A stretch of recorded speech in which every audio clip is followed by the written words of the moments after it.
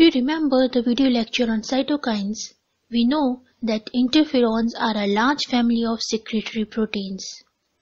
They are a type of cytokines, means they are cell signaling molecules within our immune system. Interferons are produced by human body cells in response to invasion by several pathogens. For example, viruses, bacteria, parasites. They are also produced by tumor or cancer cells. Interferon. The name reflects their ability to interfere with viral replication. Now the question is, how? Details of the process we will study shortly, but first let us study types of interferons. Interferons have been divided into two types: type 1 interferons and type 2 interferons.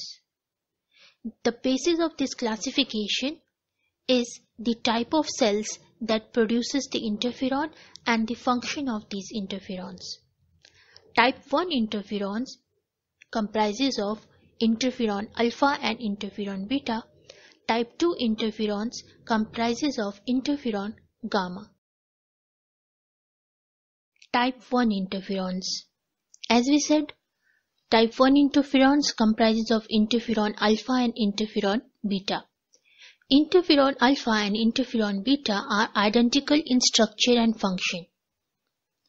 Interferon alpha are secreted by virally infected leukocytes, for example monocytes, macrophages, and some lymphocytes.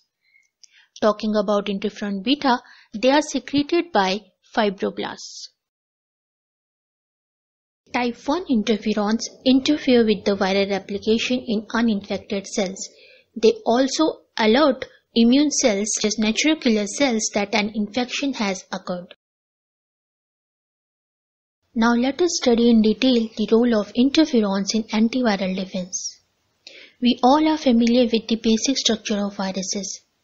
Viruses are composed of nucleic acid surrounded by a protein envelope. When viruses infect a cell, they transfer only their nucleic acid inside the target cell.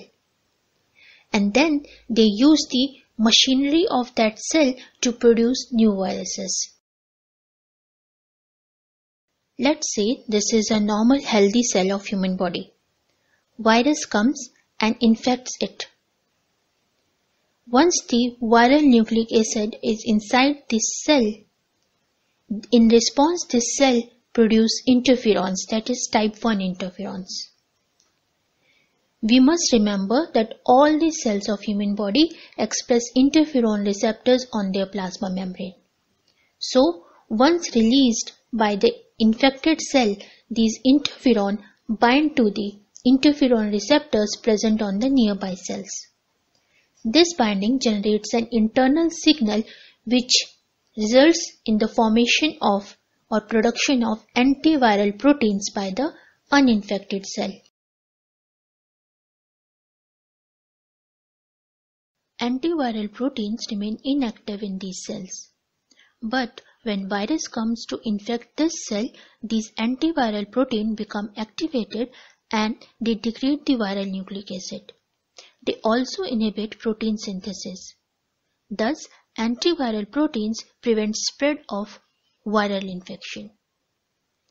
Now the question is, what happens to the cell which is already infected? Interferons do not protect those cells, but they are destroyed by natural killer cells and by apoptosis. Type 2 interferons, which comprises of interferon gamma. Interferon gamma is produced by activated T lymphocytes and natural killer cells. They stimulate the activity of macrophages, and for this they are also known as macrophage activation factor.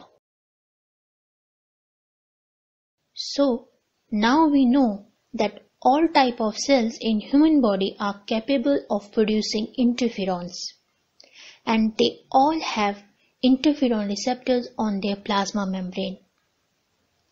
Type 1 interferons, which are produced in response to viral infection, they appear early in the infection and they are part of non-specific, that is innate immunity.